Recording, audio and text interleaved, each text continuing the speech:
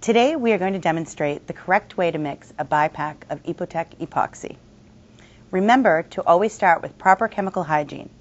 This includes gloves, goggles, protective clothing, and proper ventilation. This information can be found on the safety data sheet, also known as the MSDS, available on EPO-TEK.com. First, remove the bipack from its protective foil-lined outer package. This protects the material from any possible contaminants, such as chemicals or moisture.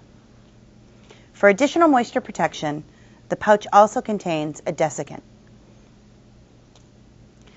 There are two main types of bipacks. One is a burst seal, and the other is a clip seal.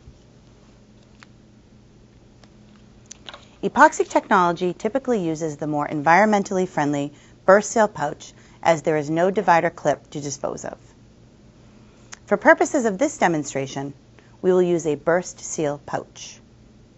As you can see, the part A and the part B are separated by a sealed area within the center of the pouch.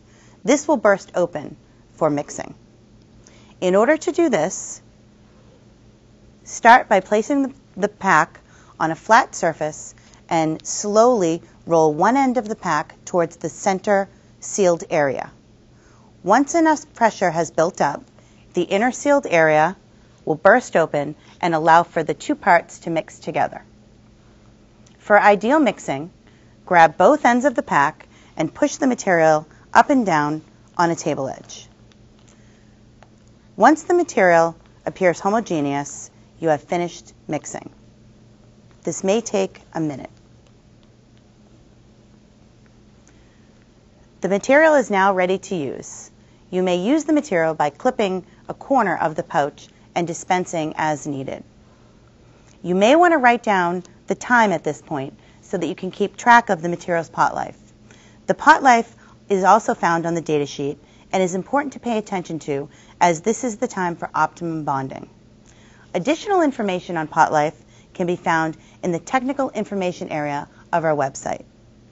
It is helpful also to have your parts set up and ready to go before mixing the part A and part B together.